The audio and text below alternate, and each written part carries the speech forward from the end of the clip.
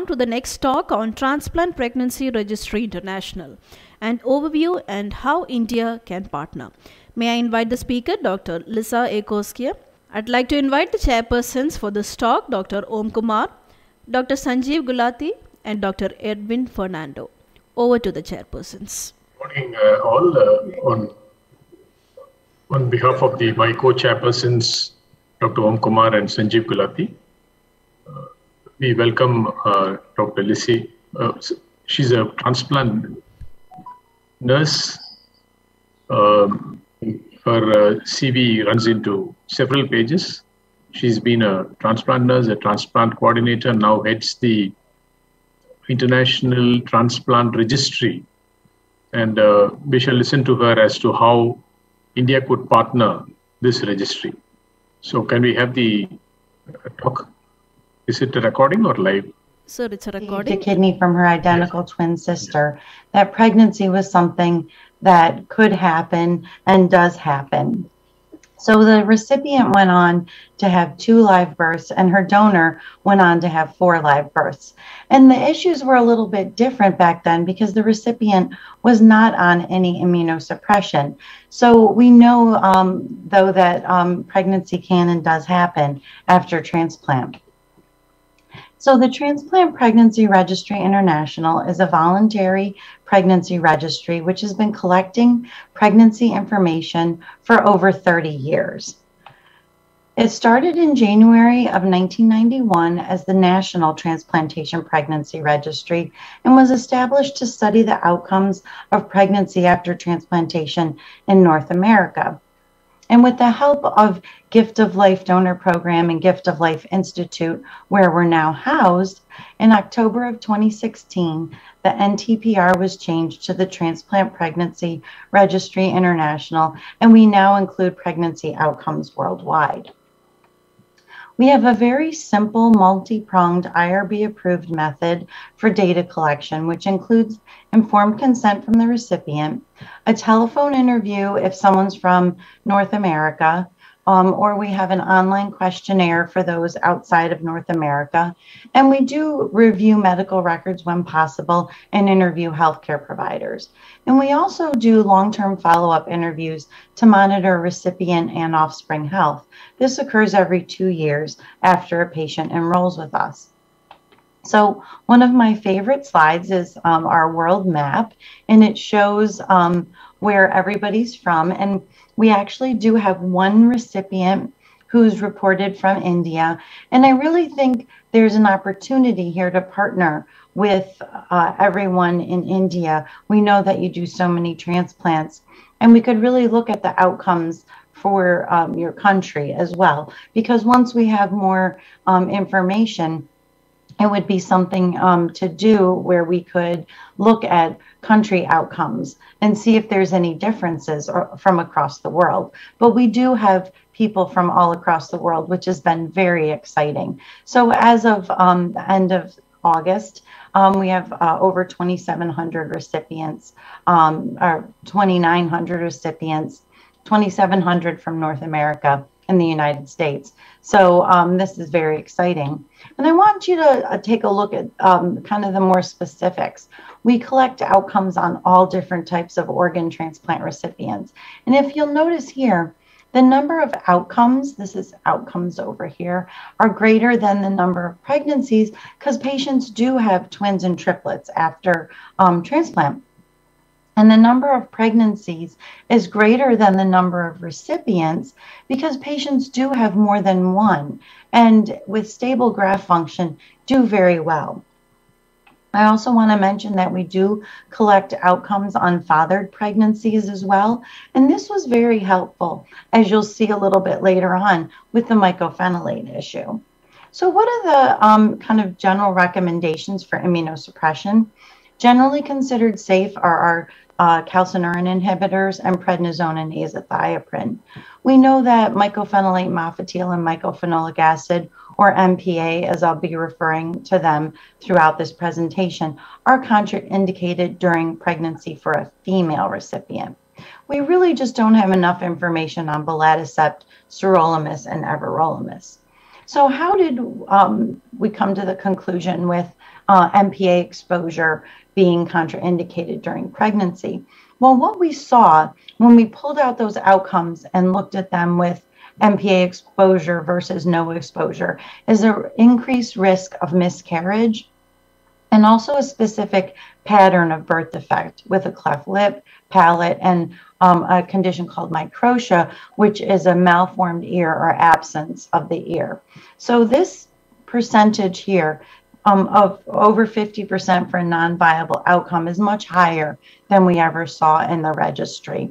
So that was a clue. And also this was based on outcomes from the literature as well. And then there was this increase and an increased incidence and pattern of malformation that we saw in the birth defects.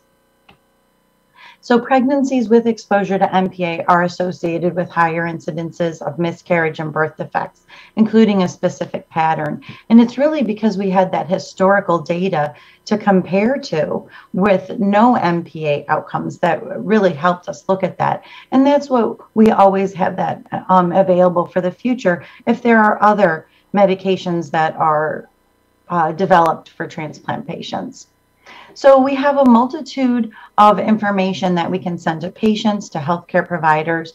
We have worked on patient-focused brochures. We publish an annual report every year, and we also publish in medical journals that is available to anyone. And I'm happy to send any kind of information to anyone around the world. So here's our outcomes. As you can see, kidney is the largest cohort. We know that's the most commonly transplanted organ. We have outcomes from all the way back to 1967 in kidney, 1985 in liver, and 1989 in kidney pancreas. And most of our patients wait that required 1 year after transplant in order to become pregnant. The number I'd really like to see go down even more is this unplanned pregnancy. Many of our patients don't know they can become pregnant or don't use effective birth control after their transplant. So that's something that's really important because in past registry analyses, we've seen that a planned pregnancy does confer better graft outcomes. We see a high percentage of hypertension during pregnancy in our kidney recipients, not as much in liver, and about the same in kidney pancreas. The pancreas is able to maintain the insulin production for pregnancy, and only one or two patients required insulin use because of high-dose steroids during pregnancy. We do see a high percentage of preeclampsia overall. In the U.S. population, this is around, usually in the general population, it's around 3 to 5%. And this is much higher than we see in the general population. And also we do see some rejection. However, this is all types of rejection, and especially in kidney recipients, some patients may have had some graft dysfunction or chronic rejection prior to their pregnancy. And we do see some graft loss within 2 years of delivery, but really not any higher than you would expect in someone who's probably almost 7 to 10 years after their transplant.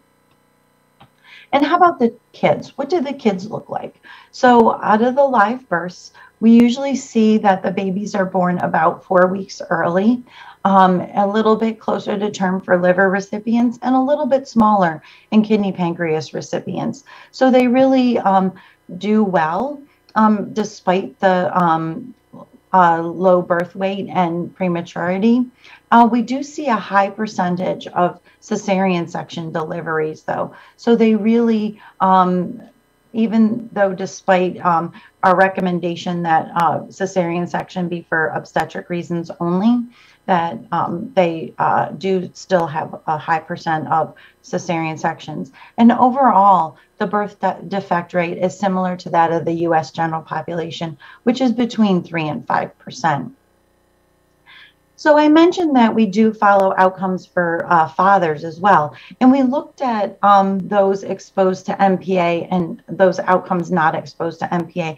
And there were no statistical differences between the two. So this is really helpful because early on, I got a lot of questions asking, do men have to stop their mycophenolate prior to fathering a pregnancy? And the answer is really no. We have not seen any differences with the live birth rate, with the gestational ages, with the birth weights, and the birth defects are the same. So really, and overall, if you look at the outcomes for fathered pregnancies, we really see very minimal differences, or really none, compared to the U.S. general population.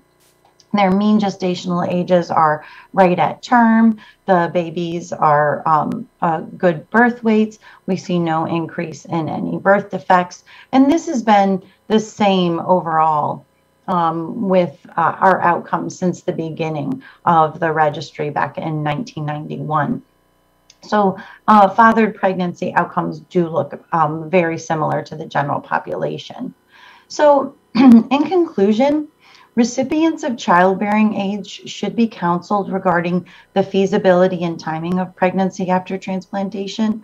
I think it's imperative that we let women of childbearing age know that they can become pregnant and that they should use effective birth control if they do not want to become a parent after their transplant.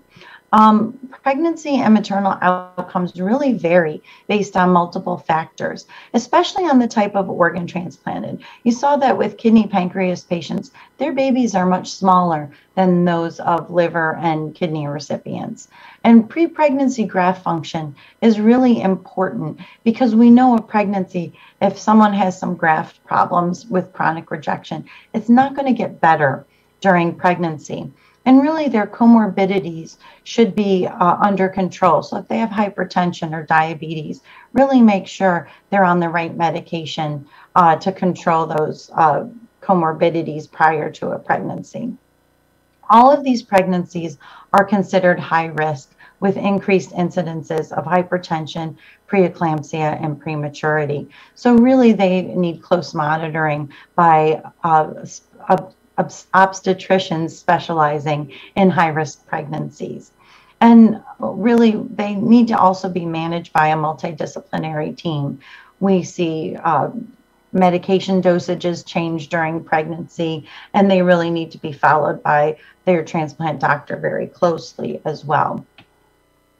So we really want to serve as a resource for recipients and their healthcare providers when making family planning decisions. We have an annual report that has all of these data that I just presented. Every year we write this and it's available by request through the TPRI. Either myself or another nurse responds to all of our requests. And we really want to partner with everyone around the world to get this information out to recipients, because it's really important that they have the best information available to make a parenthood decision after their transplant. And here's our contact information. I'm very sorry I can't be with you at the conference today. The time change was a little bit difficult, but if anyone has any questions, patients can register right online. There is a tab on our website that says how to register. So patients can click on that. It's a very short form. It just asks some demographic information. And then if they've already had a pregnancy, we send them an additional questionnaire to fill out with asking some details about their pregnancy. So we think it's really important for centers worldwide to participate. And I'm happy to talk with anyone who has any additional questions or give a longer presentation more about the registry at any time. Especially with Zoom now, it's really easy to talk to people all over the world. So I really appreciate your time and thank you for the opportunity to present these data. Yeah, I think that was a fascinating talk by Lisa on pregnancy after kidney transplantation. I think it's one of the most fascinating aspects and also perhaps one of the most challenging case scenarios. And I think it presents a great opportunity for the Indian Society of Organ Transplantation to partner and get data. And I think in time, what we lack right now is models for risk prediction, something on the lines which Dory CGF has published in kidney transplantation. And once we have a wider database, I'm sure such models will be forthcoming. And they'll be very useful for the practicing clinician to put an accurate number there as to the risk. Many a times, while we counsel our patients in our day-to-day practice, the risk prediction, becomes an issue. I think Lisa is not there but if there are any questions, we have a panel, Edwin and Om Kumar, all three of us will be happy to take some questions, and you could also email some of these questions to Lisa. The email has already been given. I agree that now we can have possible safe pregnancies in transplant recipients. I don't know whether she is here to answer our questions. Have she analyzed the pregnancy outcome when both parents are transplant recipients versus when single parent is a transplant recipient? I think, Om, this was a recorded talk, so okay. Yeah, she wouldn't be able to answer the questions. So I think that's a very interesting question that you brought out as to what is the additive risk if, and in times to come, I'm sure we'll be seeing more and more such families where both the parents are perhaps transplant patients. And also the time period is, earlier on, I remember when we started the transplant program, the cutoff was 2 years, but the bar has now been lowered to 1 year. 1 year. And why 1 year? It's just a number. If everything is going safe, I don't know. Can we do it earlier? 9 months, 6 months? So that's another area of research. And are we having a registry of transplant pregnancy patients in ISOT like TPRI in India? No, as of now, no. But I think this this talk itself should stimulate the ISOT at least to set up at least an Indian registry which can partner with the international registry. At least the Indian data needs to be there. You're right. As of now, we don't have, but I think this should stimulate all of us to put our minds together and collect data. I hope Vivek Kute is here and he's listening. Our, secretary, energetic secretary. Yeah. Yes, definitely. And we've got a new executive here, so I think this should be something that we all should put our minds to. We are running short of time. May I request the chairpersons to conclude the session? Thank you very much. Yeah, I would like to thank the organizing committee for inviting all of us here for this exciting talk. And as you can see, already we've put our minds, we've set ourselves thinking as to how to start a national registry of the pregnancy in India. And it's a great opportunity to partner with the international registry. Thank you once again on behalf of all my co-chairpersons. Thank you. Thank you. Thank you, chairpersons.